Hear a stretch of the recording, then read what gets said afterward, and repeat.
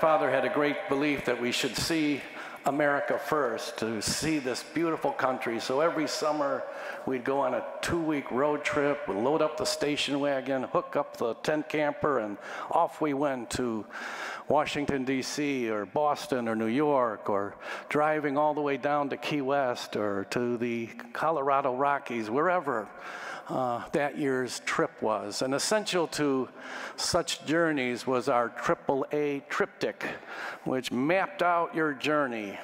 Every foot of the journey was recorded on this series of cards, and you'd be driving along, and one of us would be the co-pilot, and if it said you were on Route 66, you better be on Route 66, and you looked for exit number 10, Highway 33. You know, we talk about driving that way. It's like talking about time before there were telephones or the horseless carriage.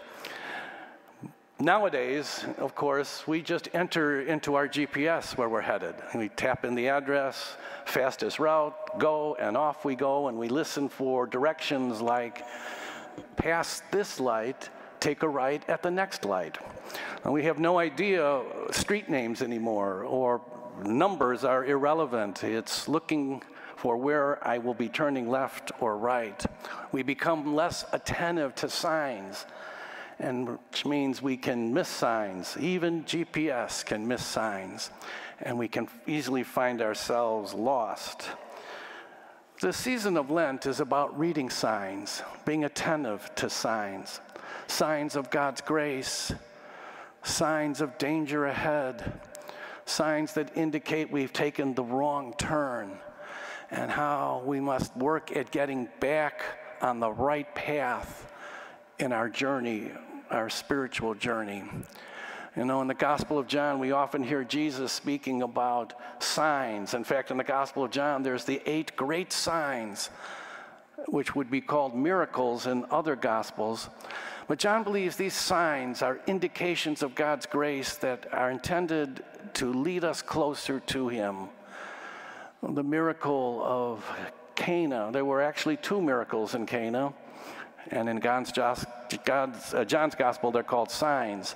The first sign being the changing of the water into wine, and then we have this great healing in this morning's Gospel.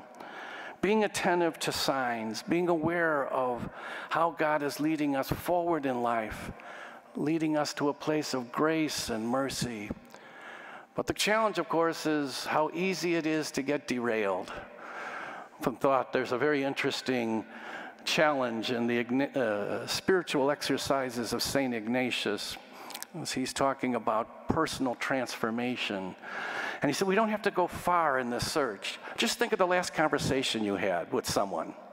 Was I building someone up, or was I tearing them down? Was I merciful or judgmental? Did I treat them with cruelty or kindness? All of a sudden, that makes the journey a lot clearer, doesn't it? We don't have to go very far to see how far we are traveling, either towards the Lord or away from the Lord. Sometimes a simple reflection, the daily exam, and looking at the language I used today, the feelings I held in my heart. How did I respond to somebody? How did I become a witness of Christ's love rather than the devil's judgment? And so we listen to these signs captured so beautifully in the Gospel of John to encourage us as we have now moved past the half point of Lent. Hopefully the signs we're being attentive to are leading us closer to Christ, not further away. We need to leave behind the forces of self-righteousness or judgment or resentment or cruelty. Leave those all behind so that we can move towards the loving mercy of Jesus Christ. Thank you for joining us today. Our digital ministry provides a valuable service to parishioners and visitors alike.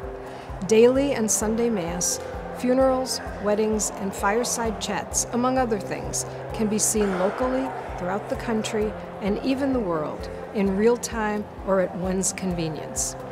If you would like to support this effort, please go to olphglenview.org. Click on the gold donate button and then the Sunday Giving icon to make a contribution on our secure online giving portal. We sincerely appreciate your past and ongoing support. Thank you for helping us continue this ministry. God bless.